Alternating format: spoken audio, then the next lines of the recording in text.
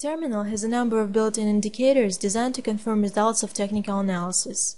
Toolbar Navigator is used to get access to the options of the terminal. Toolbar contains 5 disclosing lines. Just click the icon plus on the selected line to display the content of the line. Accounts. The content of this line shows the list of all trading accounts related to this terminal.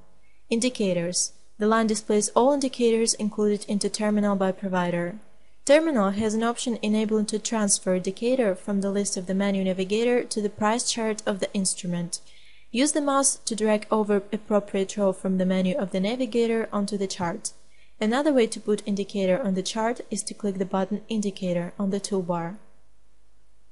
Expert Advisors. This row contains all advisors available on the terminal.